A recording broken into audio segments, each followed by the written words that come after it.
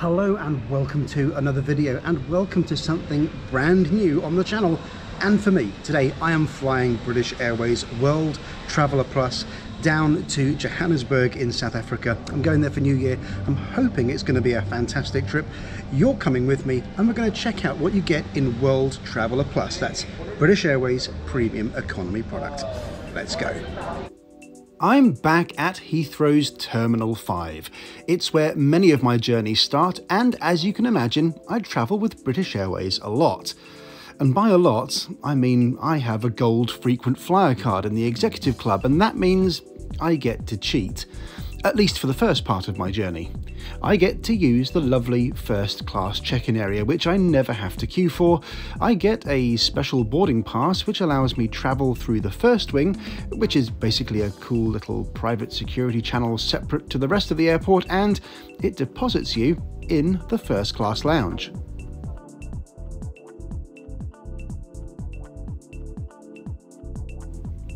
Before the pandemic, the lounge was mostly self-service, but has now moved to table service, which I actually prefer. You can order using an app, everything is free, and the service is better than Wetherspoons.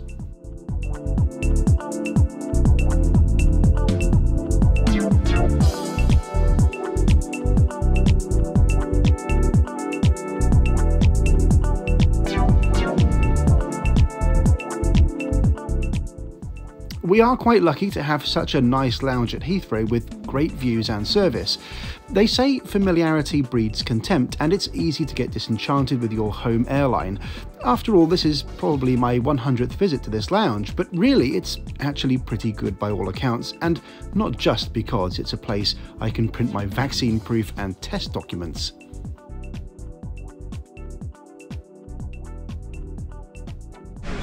I don't know about you, but for me, one of the best things about traveling is not actually being here or being on the plane or doing the trip. It's looking forward to traveling and looking forward to the flight and checking your seat assignments and seeing if you can get an upgrade and God knows what else. Anyways, it's a really strange kind of atmosphere today for me because I'm actually flying out to South Africa for New Year, and I've never been away this close to Christmas before. So for the whole month, all I've been thinking about is Christmas and family arrangements and what I'm doing on Christmas Day, Boxing Day, but it's only now on the 28th of December that it's kind of hit home that I am actually traveling today, and it's kind of weird. I kind of feel half prepared.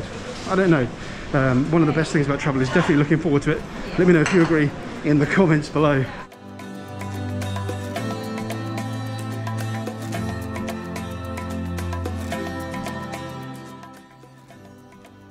We're on this 10-year-old 777-300ER for the 11-hour trip to Johannesburg tonight.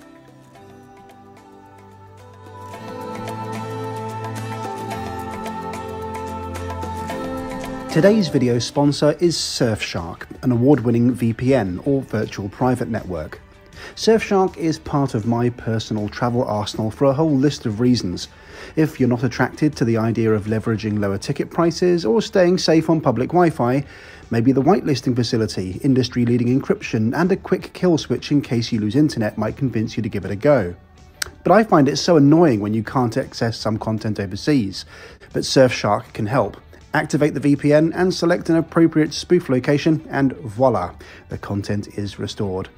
It's dead easy and costs absolute peanuts too. You'd be mad not to consider it, especially as Surfshark have a special deal for my viewers. Go to surfshark.deals/wingingit for 83% off and 3 extra months for free of Surfshark VPN. Alright, we are finally ready to board. About an hour delay here getting on board the plane for various reasons I'll fill you in on a bit later, but for now we're heading down to the plane. Premium economy, about 11 hours down to Johannesburg, and let's find out if paying the extra money is really worth it on a route like this. 11 hours to Johannesburg, here we come. So the hour's delay was caused apparently by first the crew being late, and then a seat malfunction which needed to be sorted by the crew, and then also by catering not being loaded. So they say, although I suspect, having heard several stories about this before, that the crew were waiting on COVID tests coming back negative before being able to board.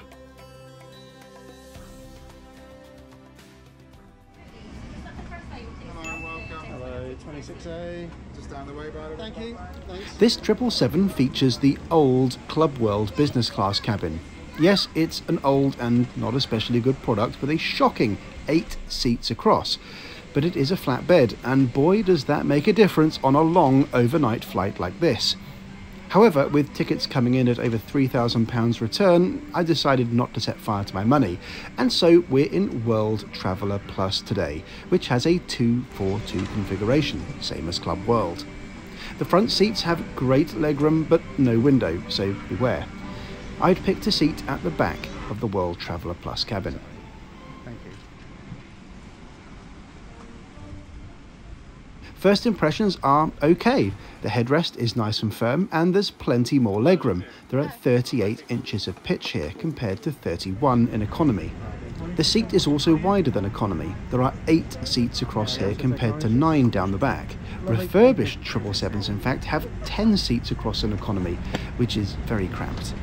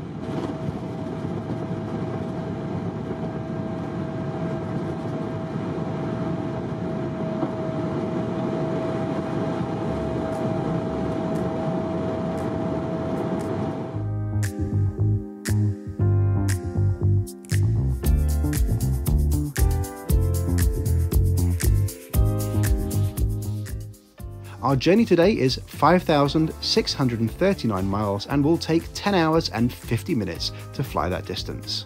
BA was a latecomer to Wi-Fi, but now has it on all their mainline aircraft. It's pretty reliable, although at just shy of £20 for the flight, it is not cheap. The seat is pretty average for a premium economy product.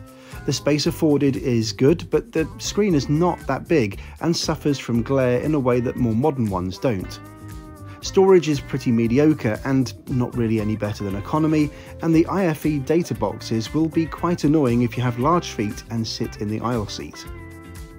However, the screens do tilt nicely if the person in front reclines, and there's a screen coating to ensure your neighbour can't see what you're watching. Each pair of seats has 2 universal power outlets and a shared console with small drinks table, and every seat has a remote for the IFE. As far as amenities go, there's not much, but alongside a blanket there's a set of headphones. These aren't noise cancelling, by the way, a small amenity kit, and also the ever-present charity collection envelope. Actually, the amenity kit is quite nice. I rather like this design, and it contains a few essentials like DVT socks, balm, earplugs, a pen and an eye mask. I've never flown BA's premium economy before, so I was curious to see the meal service. I didn't want to rely on the call bell, so I ordered 2 drinks at once to see me through until bedtime and waited for my food. I have to say, it's not exactly overwhelming. There was no printed menu and only 2 choices available. Guess what? Chicken or beef. And it's not a huge upgrade from economy, although I did get more than 2 bits of chicken.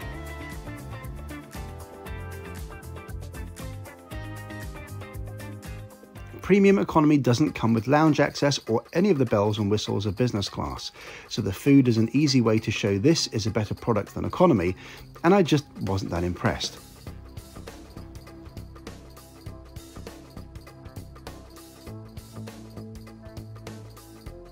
These aircraft are showing their age already, despite only being 10 years old. My IFE screen was pretty slow and really unresponsive. You'll definitely be better off using the remote. However, there is a lot of content and you'll be kept entertained just fine until it's time to sleep.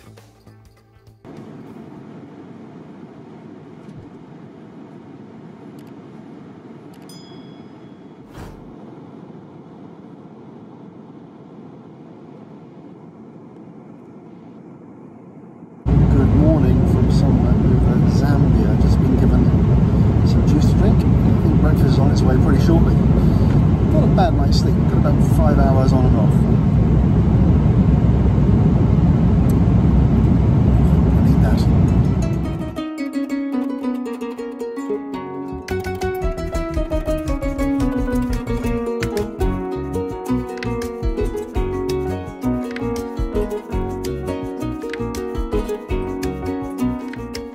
It did feel really weird to be over Africa. I was last in Johannesburg in 2002, and I can tell you, New Year there sure beats grey old England. Breakfast arrived and was served by a really surly member of cabin crew whose attitude frankly stank. I have logged hundreds of flights with BA, and to be honest, the staff are the best thing about them. But being served in silence and not even being offered any drinks, I had to ask just to get a coffee with breakfast, is not a good look in any class, let alone premium economy. It put a bit of a dampener on the flight, and you won't believe this, but this breakfast is smaller than the basic economy one I got on the way home from South Africa. I just really don't get BA's catering on this route.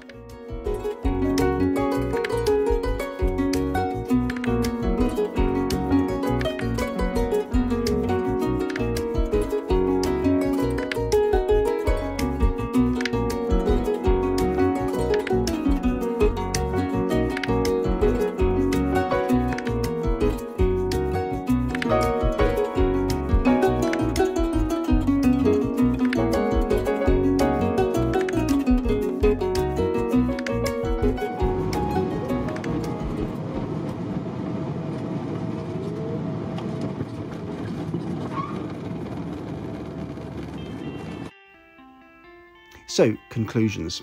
I booked in economy class for this round trip, and I paid £620 for the privilege. I upgraded one way to premium economy, which was an extra £129. I don't travel in premium economy often, and I've long held the view that unless I'm getting a flat bed, I'm not that interested, and if I can't afford or justify business class, I'll fly just basic economy. I'm not especially tall or large, and so the slightly bigger seat doesn't hold much value for me, and as we can see, the meals and service weren't really much to write home about. So I personally wouldn't buy premium economy again, although it is a really popular product, and I'd be keen to read your comments if you do use premium economy on long-haul flights. I don't really have the heart to sting BA in this review either.